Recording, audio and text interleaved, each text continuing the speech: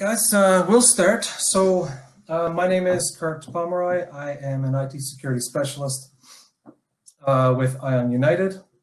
This is my first ever speaking engagement, so I'm excited, a little nervous, but it should be fun. So the topic of my talk today is about how I transitioned from an IT generalist into cybersecurity professional. So, this will just be just my talk, my personal experience. Everybody's going to have a different, a different road, I guess. And most of you guys are probably already working in cybersecurity in one facet or another. But this is just my, my experience, what happened to me, how I transitioned, from being the regular IT guy, that wears many different hats, to cybersecurity, which is something that I always wanted to do anyway. It was always a passion of mine. And so, this is pretty much it.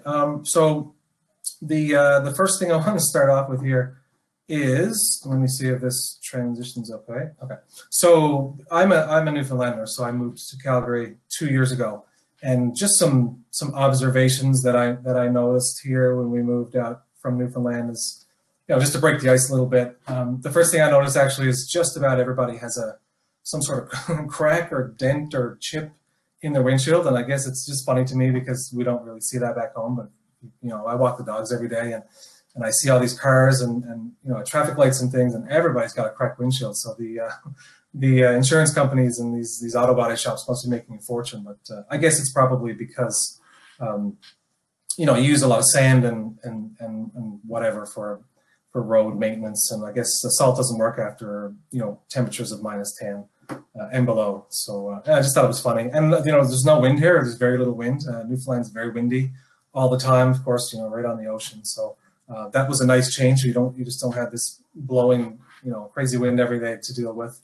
And of course the driving, I mean, everybody has their own experiences, but I find the drivers in Western Canada and Calgary very, very, courteous, especially downtown. If you're in the wrong lane, put your indicator on, somebody always lets you in. So it's nice to see.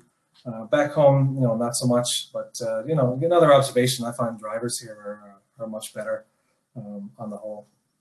This fourth picture here is just a picture from Strathmore. So I moved from Calgary to Strathmore last year. It's about 40 minutes away from the city.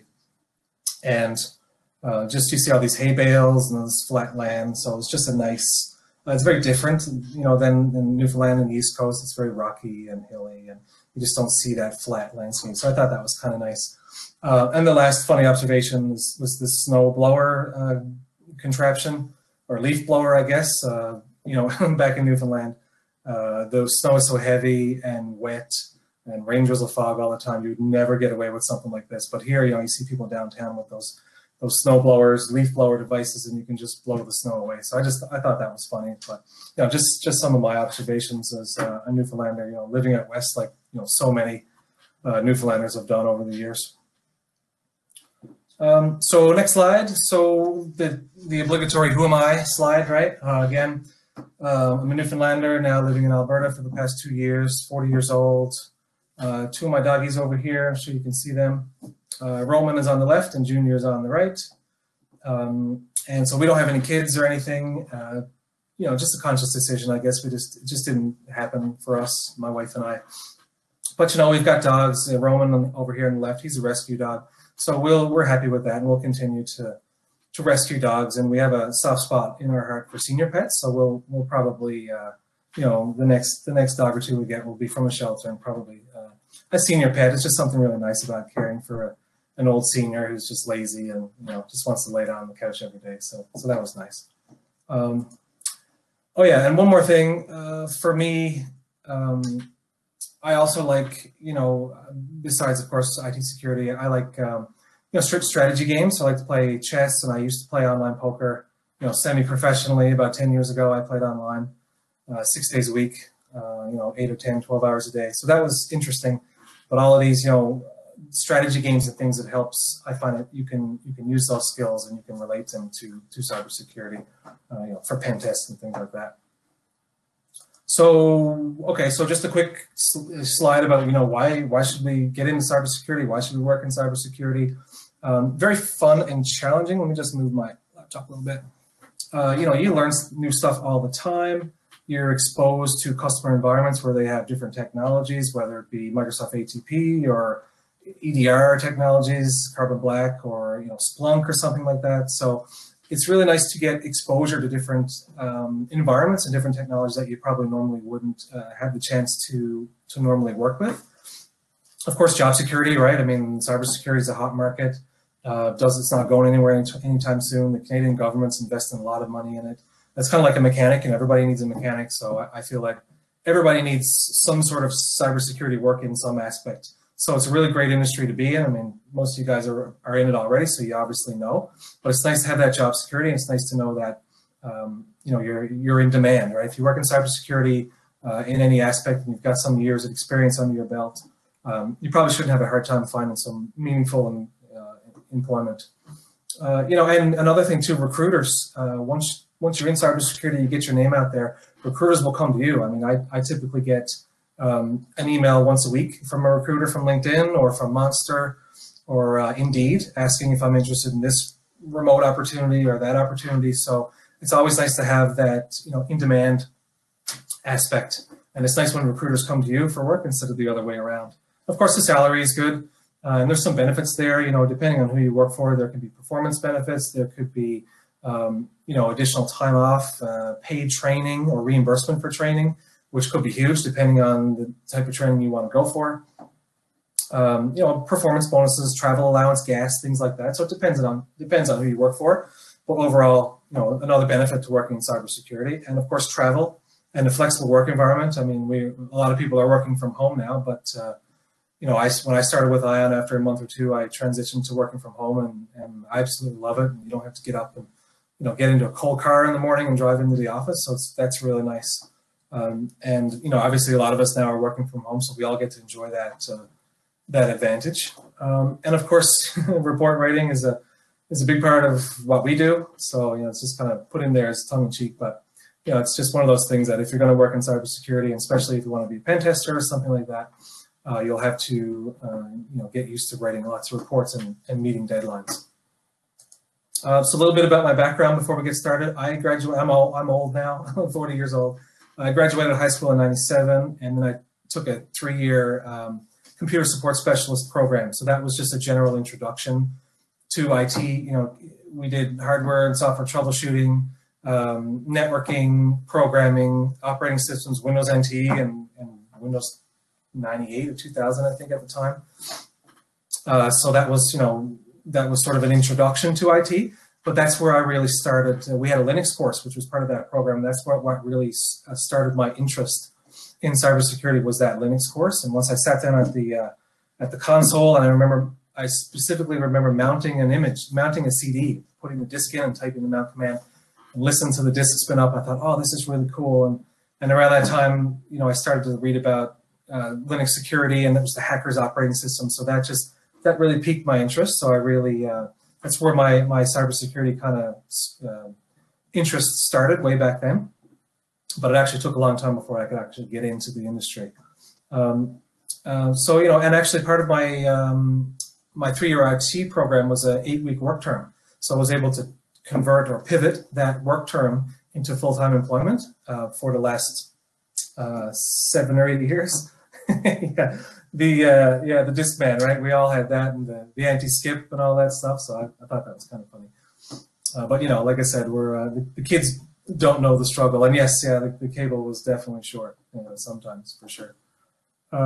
So I'll just talk about sort of the early years and the medium years, and then there's a transitional period there. So for me, my early years in IT, I was an IT admin at 2 private K-12 schools. So that was my first real job, and that was actually where my work term was, at the St. Bonaventure's College there during my IT program. So I made some good contacts there. They liked the work I did, so they hired me part-time. I worked part-time at St. Bon's, and the other half of the day was at Lakecrest schools in St. John's, Newfoundland. So that's where I had my first real job, my first real exposure to IT. I mean, I wore many hats. You connect up AV equipment, printers, computers, anything that had a cell phones, wireless devices, anything that had a cable or a power cord. They expected you to know how to do it, because I was the only IT person there. These private schools, they're not government funded, so there wasn't a whole lot of money for salary and for hiring full staff of IT support people.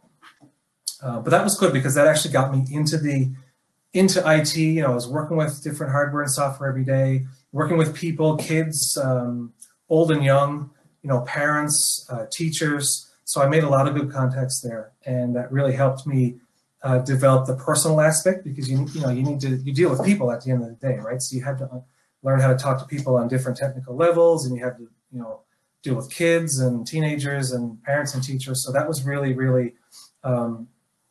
got me started. I had a good foundation. And also, I just wanted to mention, I did do a little bit of work in Alberta in 2012. I worked on the Curl Oil Sands project just as a contractor. I just did a couple of rotations of fly in, fly out, but it just wasn't for me. I think it was 13 and 7, 13 days on, 7 off. But one day is gone for travel to, and one day is gone travel from. And that's a long flight from Edmonton to St. John's. Once every couple of weeks. So I didn't really like it. The work was fun, but just the travel I really didn't enjoy. So I did have a little stint in Alberta years ago. So that was the first 5 or 10 years, just getting that experience, and I'll talk about why that's important in a little bit. So then I had a middle years, I guess you could call them, 2012 to 2016. I was an IT data manager at an oil and gas company. And they had a lot of custom developed software. They did a lot of 3D and seismic imaging of UXOs, or unexploded ordnance, and pipelines below the seabed. So that was really cool for me because it was a heavy Linux aspect. And they have all these high-powered systems and GPUs and rendering. And there was a lot of intellectual property that needed to be protected and archived and stored. So I got to sort of use some of that Linux security experience while I worked at this small oil and gas company, and there's an office in Aberdeen, so I had to kind of work with Active Directory in both locations, but it was really cool because I had a good chance to flex some of that Linux security muscle, and again that just increased my desire to learn more. I wanted to make sure the systems were secure, the IP was secure, of course. If that information had gotten out, it could have been detrimental for the company. And one just funny thing, I guess, about my time at this small oil and gas company is anybody who knows me knows that I love the sun in the summer, but I hate the water. Anything over my neck, I freak out. So my boss asked me one day if I wanted to go to Aberdeen for this offshore training. And I only went because I had never been to Aberdeen before. So it was a beautiful place, and then the reality set in that I actually had to take this underwater survival training. And, it was really, really nerve-wracking for me, very stressful, anxiety levels through the roof. This is a 3-day course, and one part of the course, they actually put you in a simulated cockpit, like this picture here, and they dunk you underwater, they flip you upside down, and then you have to swim out through the window and pop up to the surface. And so you had to do that, I think 5 or 7 times. And the red helmet here indicates somebody who's not strong in the water. And I think the blue helmets were, if you were comfortable in the water. So of course I had a red helmet. I was really, really worried. And I remember in the hotel room in the morning, I got in the bathtub and I put my head underwater and plugged my nose. Just tried to get used to that feeling, and water in your ears, and just it's very, very uncomfortable for me. But anyway, I ended up doing it. So it's one of those things where you're glad you did it, and I'm still surprised to this day actually that I was able to do that, because I'd never do that again, never ever. Sorry, never ever again. It's just something that's not for me. But I did it, and I'm proud of that. So that'll come back later in the presentation where I talk about taking a chance and doing something outside your comfort zone, because that was really big for me. In my whole transition from IT to cybersecurity, as you can imagine, transitioning from one role to another, not really having any real world experience can be very stressful, and it can impact your confidence. And so doing something like that, stepping outside your comfort zone, and doing something that you don't like, and then achieving your goal or whatever is just really rewarding. So I thought it was interesting, but I'll never do it again. Never. And it's funny because when they flip you over and you come up, they put you right back in. The divers, they grab you and they put you right back in, and then you go up, you come down, you flip over. So you have no time to say no. It's literally 5 or 10 seconds after you pop up, they grab you by the vest or suit or whatever you're wearing, they put you in and flip you upside down again. So I didn't even have time to say no. But the good thing is it was over before you know it. It was probably 5 or 10 minutes, and that was it. So, you know, just a fun little tidbit there about, you know, never ever again will I want to do that, and I hope I never do. And of course, Newfoundland is big for oil and gas, right? So here we go. So Crossroads. So 2018, I was a contractor for ExxonMobil, and I was supporting this Hebron offshore oil platform. You know, it's this huge $14 billion project. You know, they sit it out in the middle of the Atlantic Ocean. It'll drill for oil for the next 50 years or however long the reserves last out there. But I was, you know, it was my first contractor role, and I didn't like being a contractor. I kind of felt like I was, you know, just I could be disposed of at any time. You didn't have that job security. Anytime there was a snow holiday or a storm or you were sick, you didn't get paid for it. So there was a lot of things about being a contractor I didn't really like. I was always an employee, a salaried employee. And my contract was expiring. And to be honest, after 18 years in IT, I was bored. I had no interest in it anymore. I didn't keep up on the latest CPUs or RAM or new boards or any of that stuff. I felt like I was at the end of my career in IT. 18 years is a long time. And I just kind of felt like, you know, I got to do something else in IT or just quit it altogether. And I always had the desire, you know, going back to those Linux days, right, of you know, working with Linux and security. I actually went to a SANS conference in 2003, a long time ago, Fire, Forensics, Investigation, Response, and E-Crime. And that really, really had me hooked. I got to meet like Stephen Northcutt and a couple other SANS guys. And that cemented, you know, my desire to work in IT, but it just didn't work out. The roles I were in were always generic, general IT support, like, you know, reset a password, fix a printer, install some software, you know, that kind of thing. So I was ready to make a change, and, you know, I had to think long and hard about it. But I decided that I really wanted to go for, you know, a cybersecurity role. And like I said, for the reasons mentioned earlier, it's very in demand, good pay, you know, lots of benefits. So I went for it. Next slide. And actually, this picture is of the Hebron platform. Of course, this is a giant. Doesn't really give you the scope, but this is a massive piece of equipment. A lot of these different modules were created in like Korea, and they shipped them over to Newfoundland, and they put them together. So really, really cool to be part of something like that. So I was really proud of the 2 years that I spent working with Exxon and helping. I was doing the IT support for the project. So that was a really, really cool accomplishment for me. I think I've got a couple pictures here on the next slide. That's me there, all bundled up. You know, as you're so high up, this was January. It's really, really cold and windy at the top of this thing. It's probably up here somewhere. I don't know if you can see at the top of the structure. I don't know who this guy is, so I just blocked his picture out. But you kind of give you a scale. This is sort of a tugboat here. So just a really, really massive structure. I think the power requirements I think it could power something like 30,000 homes in St. John's. So just a massive project. And actually, there was no elevators. So every day when I was walking around this rig deploying IT equipment, I had to walk everywhere. So I think I averaged 15,000 steps a day for 5 days a week. So as you can imagine, when I got home, I was completely wiped out. And there were long days. There were 12-hour days, 5 days a week. So, but it was really good exercise, and I really, really enjoyed it.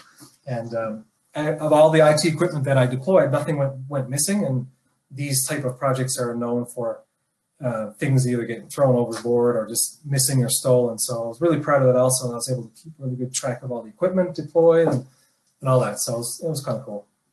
I've got another picture here. This is the actual the tow out. So when everything is completed, they towed it out from the harbor, and they dragged. I think there was about 8 or 9 tugboats, and they pull it out to the Atlantic Ocean, and that's where it's going to sit for the next 50 years or whatever. So just figured it was a cool picture I'd throw in there. You can kind of get a sense of the scale just from the little tugboats there, and actually they weren't small either. So. Okay, so for now, we're going to do sort of a step-by-step plan, or step-by-step how I transitioned from IT to cybersecurity. The other stuff was just kind of a recap and a little bit about my history.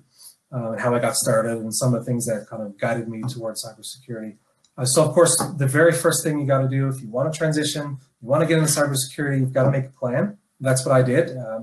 6 months before my contract was up, I said to the wife, this is what I want to do. I put a plan in motion. I wrote it down, put it up on the board.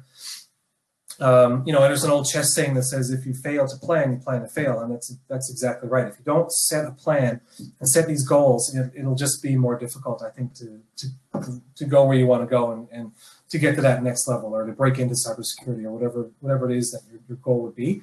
But life is short, right? I'm 40 years old now. I was ready for a change. I was prepared to move anywhere. I'll talk about that in a little bit. I mean, I was ready to go to the US, Spain, UK, wherever the cybersecurity job was. I was ready to move. And that's what I said to the wife, be prepared to move. So, of course, step number 2 was you've got to figure out, if you want to transition into IT, you've got to figure out what you like, what you want to do. I mean, there's all kinds of different subcategories out there to choose from. There's, of course, penetration testing, ethical hacking, which is very in right now. But there's plenty of other options out there. Maybe you like incident response. That can be a very, very lucrative road to go down. Forensics, I mean, you could end up working for law enforcement, government agencies. There's no shortage in compromises and breaches, as we all know every day. So, forensics is huge, and you could be the firewall guru, you could be the database guy. You could do web application pen testing. You could just focus on web apps. I mean, everybody's got a web application these days, so that's another area where there's huge demand and a big shortage, I think. You could work in a security operations center as an analyst, and that actually might be a good introduction if you want to get into more defined cybersecurity role. Is you could work as a SOC analyst, because then you get exposure to the day-to-day, right? All the noise and all the alerting systems and SIEMs and just different incident levels and all that kind of stuff. So I think that's probably a good area if someone was interested in moving in from IT to cybersecurity. SOC analyst might be a good way to go. But for me, I always had that Linux security background, and I consider myself a bit of a Linux guru. I've been using it for 15 years or more, with a strong focus on security. So I knew for me it was a perfect fit to move in, from IT to penetration testing and ethical hacking. So that's what I did. That was my plan. So the next step is, these certifications, they can be expensive, especially some of the more popular and the more well-respected ones. So I started to save my money. I cut back on expenses, and I reviewed finances and found ways to save money. $50 or $25 a week here or there. If you're able to save $20 a week or $25 a week, I mean, that's $100 a month. And in a year's time, that's $1,200. That's Security Plus, or that's CEH, the Certified Ethical Hacker certification. So, I get it, especially in this economy. Money is tight, right? But if you can find a way to save, it's an investment in your future, which is the main thing. And for me, particularly, the investment that I put in, I mean, it came back around right away, because it actually got me an interview, got me a job. And so, I mean, it paid for itself, 20 folds right away. Once you land a position, you've already paid for your certification. So, there's lots of ways to save money. There's little money saving apps, right? I mean, cut out the McDonald's and Tim Hortons, save $5 or $10, $20 a week or something. And before you know it, you've got $800 or $1,000. And of course, there's other options. If you want to go for something more expensive, you could get a small loan from the bank, get a loan from your parents, credit cards, you name it, however you want. And you don't have to get a certification. It's just, for me, in my story, that's what helped, because I applied for positions with, in my resume that said I had this experience and that experience, but it was mostly self-taught, and I never had that piece of paper. So if you get the piece of paper, of course, doors are going to open up, a lot for it, and that's what happened to me. Let's see. So of course, okay, so you figure out what you want to do. You pick your discipline, whether it be incident response, forensics, pen testing, whatever. You start saving your pennies, right? So once you've saved up enough money, you've got to study, and that's a big one. And people can say all the time, I don't have the time. you make the time, right? For me, like we don't have kids, as I mentioned, so it was easier for me to find the time to study in the evenings. You know, walk the dogs every day, so I had the audio course. So every day I'd walk the dogs, I'd listen to an hour or so of whatever days courses, you know, for that day. That really helped kind of sink in the training material, and as opposed to just reading a book and making notes. Of course, you know, I used to listen to the presentations in my sleep. You know, so subconsciously that might have helped me retain some of the material. At work, on my lunch breaks, I take one of my books and a highlighter, and I go into the cafeteria and I take notes and study. So wherever I could, you know, you have to find the time. If you have to get up at 6 o'clock in the morning and study for an hour before you get ready for work, then, you know, if you really want it, that's what you'll do. So, you know, like anything, if you really want it, you want to put in the effort, you know, you'll find the time. You know, if you find 3 hours to watch TV in the evening, well, then there's time to put an hour of study a day for you know, certification. So for me, I think it was over a couple of months. I set a goal to you know, have a book completed in 2 weeks or a couple of weeks. So I think for the SANS pen testing course, there was 5 or 6 books. So, you know, that was a couple of months of study. But of course, you know, it pays off because you're confident, you're ready. You know, you feel like you've done your study, you've done your preparation. So of course, you know, I'll use SANS as an example because I took the SANS course, the pen testing course. You can create an index, and you can Google for that. So basically, an index would be if you had, you know, the book number and then the term and then a description. And the reason why you create an index is the SANS courses or certifications exams are open book. So instead of bringing in, you know, a pack of 6 books, you can have all the information condensed into an index, and actually creating the index is a good way to study because you're looking up information, you're putting it in a spreadsheet. So what I did was I put everything in a spreadsheet, and then I went to a copy shop and had it bound and laminated, and then I had little sticky tabs to tell me which book was which. So that really helped because you don't have time. The SANS pen testing exam is 125 questions, and I think you have a couple hours. So you do not have time to look up every answer. And honestly, when I was doing the exam, I would say 8 out of 10 questions I knew the answer as I was reading the question, but there was a couple where, you know, I used my index just to make sure. But creating the index is very helpful for lots of reasons. And SANS actually comes with 2 practice exams. So what they recommend is you do your study, create your index, take your first practice exam, and they will rate you on the different areas, and you'll see where you're strong and where you're weak. Go back and restudy in those weak areas, and then take the second practice exam. And if you score 80 or better, then you're ready. So then that's what I did. I took a practice exam. I scored 88%, oddly enough, and it's the same score I got on the final exam, which was kind of weird. But once I was over 80%, I took my first practice exam. Then I booked my real exam right away. And actually, you can donate or gift a practice exam to somebody else.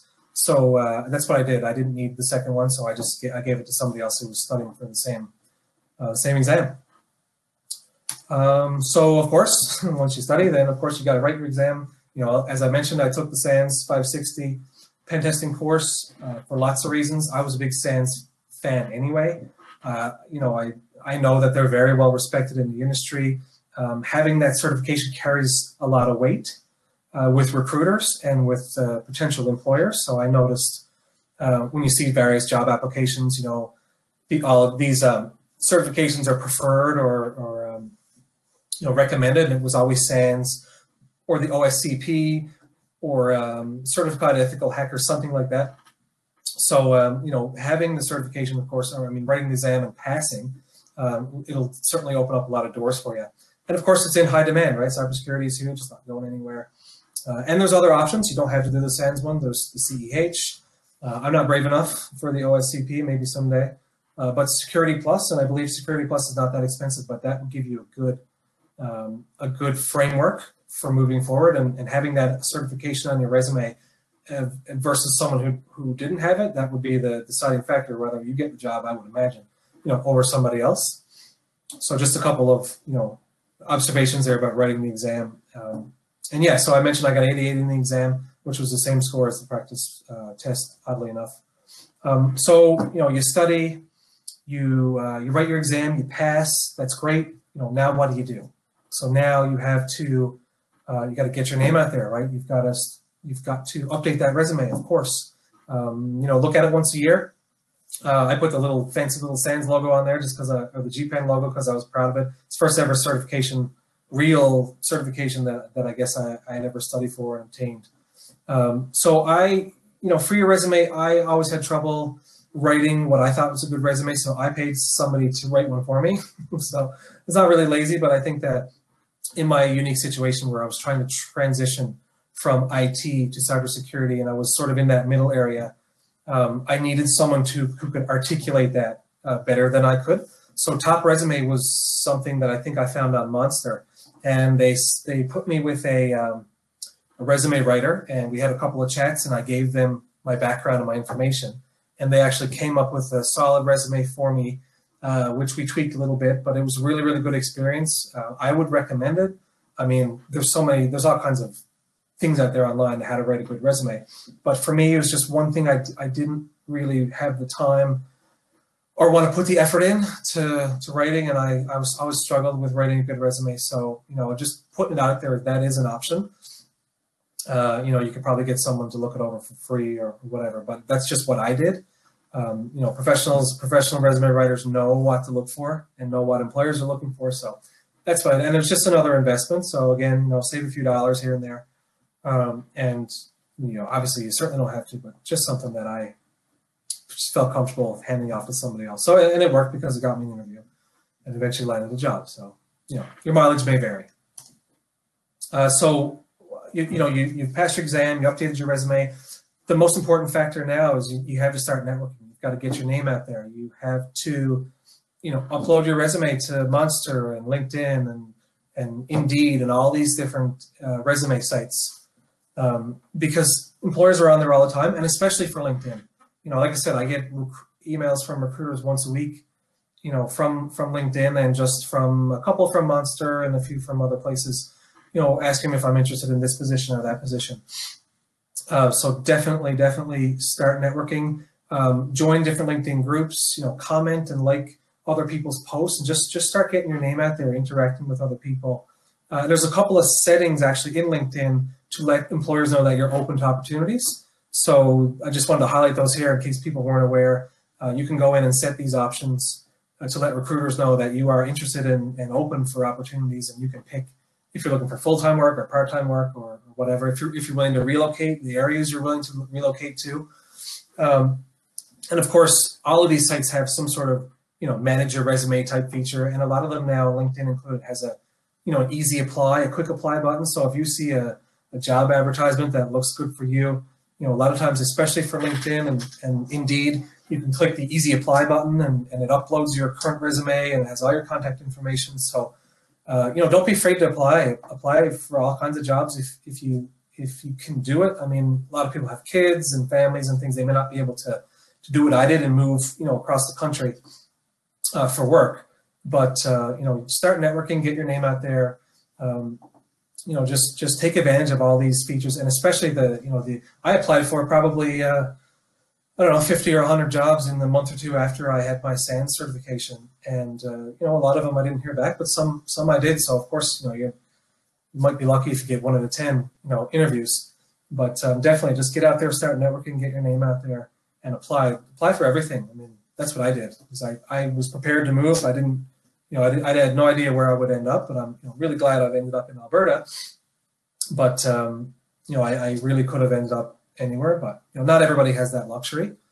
And for me, funny story, I had an interview in Ontario with a security company, and the interview went great, and then it was a practical exam, and that went really well. And then Ontario has a breed-specific legislation which does not allow pit bull type breeds into their province. So I was pretty disappointed because it was looking really well, and I was excited. It would have been my first ever, cybersecurity job, and we're ready to move to Ontario and enjoy the much, better weather and warm summers. But unfortunately, it didn't work out because of the BSL.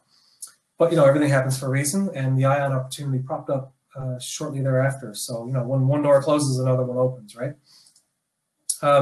So of course, a big thing is preparing for your interviews, right? I mean, I took it serious. My wife asked me interview questions. I Googled, what are the top 25 IT or cybersecurity related interview questions that you're likely to be asked.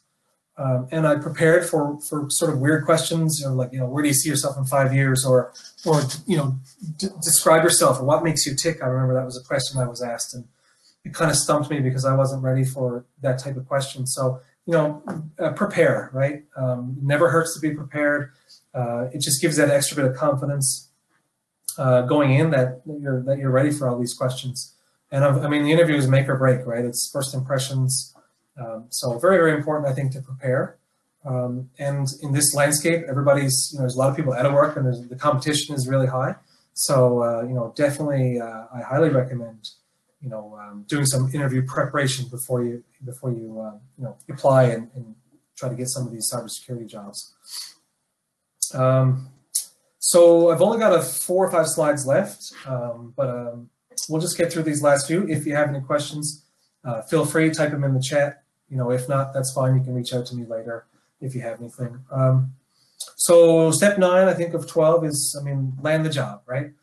For me, like I told you, I applied to Ontario, didn't work out, and I applied to a job in New York City, and the recruiter came back and said that they weren't interested, but he knew of an opportunity in Alberta, and that was with ION. So he called me, and we spoke for a while, and he was able to understand that unique position I was in, where I was an IT person with lots of experience, lots of security experience, which I applied on the job, but I didn't have that piece of paper, that let employers know that I had some sort of baseline of security knowledge. It was all self-taught, and books online and your home lab and everything like that. So he understood my unique position, and he relayed that to the ION. And it's funny, I had a call one day with this guy Steve. I didn't know who he was, and he works with ION. And I was fine. I wasn't nervous. It was just a kind of basic interview type questions. And then later I found out it was Steve Matherser, who's presented at B-Sides before. He's presenting tomorrow. Very well respected in the security industry. So if I had known it was Steve Matherser, I would have been a lot more nervous. But anyway, it's besides the point. And just to answer your question, Yassine, the CISSP, I don't really feel that's for me. I've only been in IT security, cybersecurity for 2 years. So I really enjoy, being in the trenches and doing the actual work. I kind of feel like the CISSP is such a huge commitment, and it's just something that doesn't interest me personally. Maybe 5 years from now, when maybe I'm a little bit tired of the day-to-day pen tests and things, maybe that's something that I would, something I would think about. But right now, no, I enjoy, everything's still really new and exciting for me, and I learn new things all the time. So CISSP is not something that I would be interested in at this time. But you never know. A couple of years down the road, 4 or 5 years, anything's possible. And so when you're doing your interview, you want to try to, you want to be confident, but you want to be honest and sincere. You want to try to make a connection with your interviewer. It might be a little bit more difficult now that everybody's doing this over Zoom or Teams. But at the end of the day, that person who's interviewing you has, he'll have an opinion of you, and he'll be interviewing multiple people. So if you can make a connection, and you can be open and friendly and easygoing, and try not to be too nervous, have a little bit of fun with it, I think that will go a long way, in sort of standing out. And for me, I was told, ION could have hired people who had a lot more experience than I did. So I had my GPEN certification and my self-taught experience, and that was it. But I was told that my name kept coming up just because of my enthusiasm, and because of, for whatever reason, that's what the interviewer mentioned to me, that my name just kept popping up over and over. So I felt like maybe there's something to that. So thankfully, they did take a chance on me, and they hired me. But I think if I had done poorly in the interview, and if I wasn't prepared, I probably wouldn't have landed the job in the first place, just because there's lots of competition out there, and I'm sure there was lots of applicants with 3 or 5 or 10 years experience. So I was lucky, but again, prepare for those interviews and those interview questions, and have a little bit of fun with it. I'm a bit nervous. I haven't done anything like this before. This is my first ever conference or speaking engagement. But it is, at the end of the day, something that I'm comfortable talking about. So I try to have a little bit of fun with it, with the slides earlier on about the cracked windshields and the wind and the snow. So I've got 4 slides left, and then there's a couple questions there I'll get to also. So for me, the last step, I made a plan. I studied. I passed my certification. I applied for jobs. I landed a really good job in Alberta. So now, I had to uproot my whole life, as I mentioned at the beginning. I was living in Newfoundland. It's just my wife and I, no kids. So I had to tell my family that we're leaving. We had a house, so we rented the bottom. We lived in the top, so we had to find a tenant and live in the top.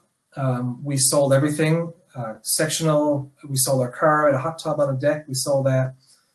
We had to send our dogs on different days because we couldn't send our dogs together because of the breed-specific legislation and the time of year.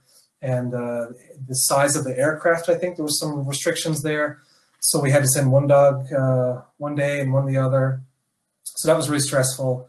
And funny story, actually, we had a girl stay at our house and she was to send the dogs to the airport. And she messaged us in the morning and she said, "Oh my God, I slept in." So she missed the flight. So we were freaking out and just added more stress, right? But eventually we got the dogs here. So that was nice. And we were worried because some people said if they're in Ontario, they could be seized by the government or the police or whomever because of their breed. So that was a really, really stressful thing for us. But thankfully, they landed in Ontario, and they were stored there for several hours. And then eventually, we were able to. They sent them off from Ontario to Calgary. So that was really nice to get the dogs off the plane and in our hands. So then, of course, we had all kinds of other logistics. We had to rent a house. We had to rent a house on scene, right? We rented it from Newfoundland. This old drafty house from the 1980s, but it was good enough. And it was tough to find a place that accepted pets, especially the pit bull type breeds. So that was really stressful. And once we landed on the 24th of November, we had to rent a vehicle. We had to get a sectional. We had to get a TV, a bed. So there was no rest, right? It was very, very stressful. It was about 30 days. It was a whirlwind type thing. But, we did it, right? And that's when I talk about take the shot and don't be scared, don't be afraid. So that's what we did. And the first day, like I said, we bought all the necessities. And the second day, we went out and bought, towels and garbage buckets and cutlery and just lamps and, everything you had to start over from scratch, right? So that was very interesting. So, we uprooted our whole life, but, life is short, and I feel I'm really, really happy that we did it. And I really would have regretted it if I'd looked back and said, oh, that's too much effort and that's too much work and we wouldn't be able to do it in 30 days. But we did it, and it's worked out really well so far. So funny story, the first day I landed in Calgary, as I mentioned, was the 24th. And so it was a Saturday. And on the 26th was my first day. So the wife had a brilliant idea of let's rent a Wrangler. So I've never driven one before. We always liked them. So we rented a Wrangler, this big, huge vehicle that I was not used to driving. And then Monday morning, I'm driving down in a new area I've never been before, and 5 lanes of traffic, which we don't have in Newfoundland. We only have 2. And, Deerfoot, 7:30 a.m., Monday morning traffic. GPS is telling me where to go. I've got this big, huge vehicle. I'm frightened to death that I'm going to scratch it up or get in a car accident. Anyway, so that was really, really stressful. So I managed to make it to the underground parking, and the parking app put me in the compact stall. I didn't know at the time, so I was freaking out. So I go to my stall number, and I'm reversing the Wrangler, and I hear this big scrape and scratchy noise. So I stop and I get out, and there's a sprinkler system in the underground parking that I scraped. So in the little spot, I don't know if you can see it, this little spot here, whoops, sorry. This little spot here, I had it, it was all scraped up, and I scraped all the black off. So before I returned the vehicle, I just grabbed a black Sharpie and I colored in the little, it was probably that big. I colored in the scraped off area because it was white, and returned the vehicle, and the guy who looked it over didn't notice it. So it's probably saved me a few dollars there, but I just thought it was funny that, driving this big vehicle, and of course, day one, I pull into the parking stall and I damage the vehicle, right? So, it's just kind of funny, I suppose. But he didn't catch it, so good for me. So, just to summarize, if you want to transition from IT to cybersecurity, which most of you guys are probably already in it, for me, I gained IT experience first, and of course, as you gain IT experience, you're exposed to, the nature of the beast, right? You're exposed to passwords and Active Directory. You're exposed to account lockouts and securing devices and servers, and you're exposed to, all these different aspects of cybersecurity that you just kind of pick up on your day-to-day work, right? Endpoint detections and antivirus and patching and all these different things that are very important in the work that we do. So you gain that experience even just secondhand, just from putting out fires day to day, right? If you're on the help desk, for example. So I really think that it would be very, very difficult if you were just fresh out of school and didn't really have any IT experience and thought, I want to work in cybersecurity. So I think it's a better idea and a more logical way to go about it is to gain that experience first. Help desk, as SOC analyst, helping your mom and dad, your coworkers, anything to get you that experience. And then, of course, once you get that experience, that might lead you into your passion, right? For me, it was Linux security. That was my big start. I didn't know it on the time, like I didn't know about red teams, blue teams, but I was really interested in the blue side, the defensive side, Linux security and hardening servers and systems and modifying kernels and locking down servers and services. So that was where I really, really started. And now my work with ION is more on the offensive side. But that's, you have to discover that passion, right? Maybe it's incident response or forensics or web application security, whatever it is. So once you know, that's right, yeah, TJ. Yeah, Linux all the way, right? And of course, back in the day, and still is, Linux is the hacker's operating system of choice. Although I will say that I probably use Windows about the same, maybe even a little bit more than Linux, just because if I can avoid switching from one operating system to the other, I'll just do that.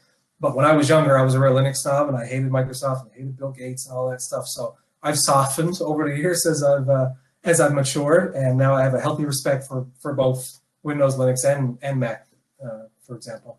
So of course, create that plan, right? If you fail to plan, you plan to fail. So, I had it up on the board. I'm going to study this book, and then I'm going to study this book, and I'm going to have my certification practice exam on this date, and then I'm going to take my exam on this date, and then I'm going to take the next month or two after that to look for jobs and network and update my resume and all that kind of thing. So, create that plan, save your money, right? I mean, certifications can be costly. Security Plus and CEH and some of those other ones, they're about $1,000, right? So if you can save $25 a week for a year, there you go. There's your $1,000 or more. And of course, we talked about there's other ways. There's savings apps. I mean, maybe you get an income tax refund, put away a couple $100 to that, for your certification. So if you really want it, you'll find the money somewhere. Write your exam, study hard, pass your exam. Get out there and network, update your resume, start applying for work, right? I mean, if you have the flexibility that I do, or I did, and that I don't have children, I don't have kids in school and all that, we easily, I wouldn't say easily, but we moved quickly, right? And we did it in about 30 days. That's probably not the norm, but I think, if you can, do it. Apply for everything. Who knows? Maybe the job you apply for, you're not qualified for, but maybe there's another position in that same company, or maybe the recruiter knows another position, another opportunity, which is what happened in my case. I applied for a job in New York and didn't work out, but the recruiter knew of the position in Alberta. So that's how it happened for me. But apply for everything. There's no harm in applying, and worst case scenario, you get good interview experience and exposure. And a lot of these companies will keep your resume on file, and sometimes they'll reach out if something comes up down the line. And, the last thing, I guess, what I've been talking about is take the shot if you can, don't be scared. I mean, I was nervous and afraid and sleepless nights and, many days I went home, after a tough day and thinking, I don't think I can do this. And I didn't have much confidence, but, everything works out and you gain little bits of confidence here and there, and you gain more knowledge and more experience. So everything gets better the more you do it. So, don't be afraid to take the shot if you can. What's the worst case scenario? You move, it doesn't work out, and you go back home and you start again. So, I do realize I was lucky that I didn't have to take kids out of school or anything like that. It was still difficult, moving the dogs and everything, and just having to sell everything and move and start over in a new job, a new province and everything. But it worked out. It worked out well for me. That's pretty much it. There's a couple of questions. I think there was one about. I've got one more slide, by the way. I don't see it here now. OSCP. What are some good websites for beginners to practice VA and PT? I haven't spent a whole lot of time, but someone mentioned Hack the Box is good. Try Hack Me is really good. Burp has a web application online, a sort of school that you can use, so that's really, really good. I mean, there's tons of free courses out there, free material, YouTube training videos. I mean, you name it, it's all out there. You don't really have to pay for anything. But I think, yeah, Hack the Box is good. Try Hack Me. VoneHub is another good one. Those are really, really nice. The only problem with those I find sometimes is they don't necessarily reflect the real world as much as I would have liked. Like for me, when I took the pen testing course, I thought I was ready. And then once I actually started working on a client site, I knew that I wasn't ready because there's just some areas where you can't, a pen testing course is not going to prepare you for everything. So there was a lot of areas where, I didn't have any exposure. So you just kind of, you learn on the fly and you pick it up as you go. So I don't know if there's any other questions there. I just have one. Yeah, Portswigger Web Academy is really, really good.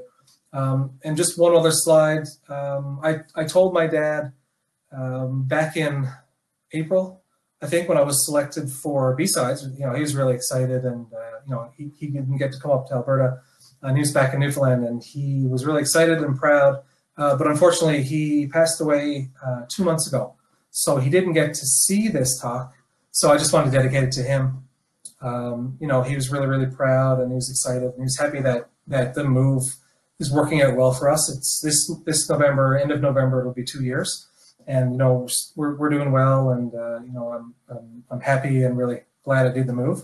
But I just want to dedicate that to my dad. So that's pretty much it.